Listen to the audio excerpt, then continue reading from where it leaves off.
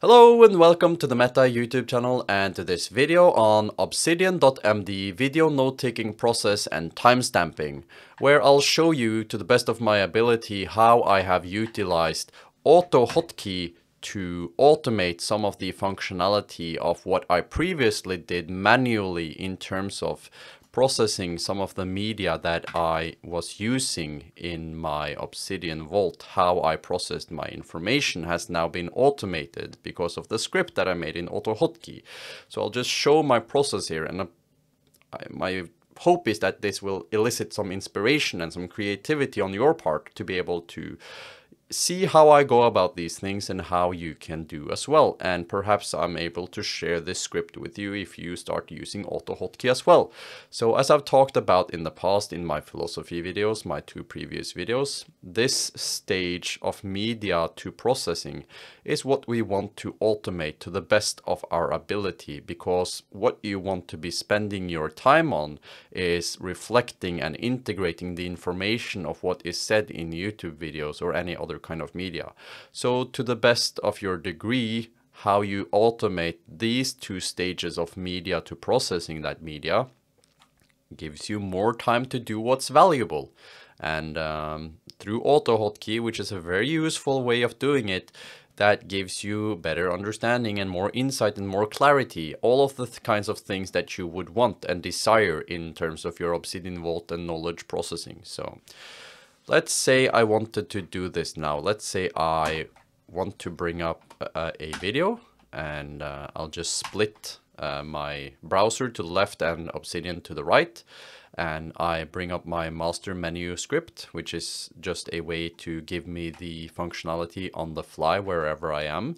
Or I can actually bring up the actual script from that button, or I can actually bring up that script from the quick switcher of Obsidian. Timestamping. There we go.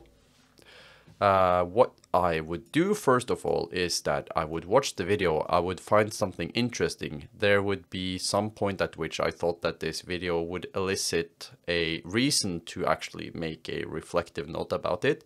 And whenever I get to that point, I open up the command palette. I bring up my templater plugin. I create a new note from template. And I bring up my video notes template and I press enter.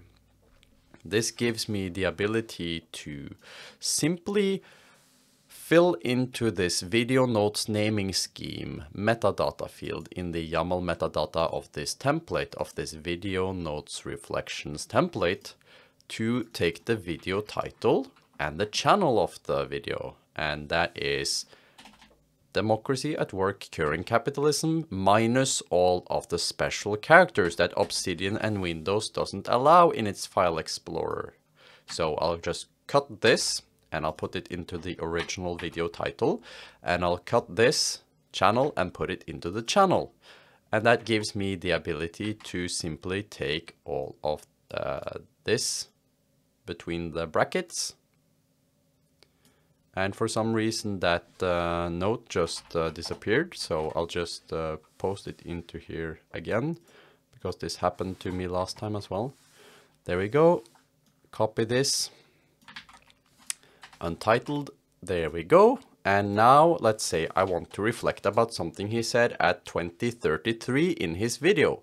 So what I would do in the past is that I would just copy this. Copy the video link with the current play time, the header, the 2033 time. I would paste that in, and I will open my templater modal, and I would paste my Magnus router networks, and I would do my reflections.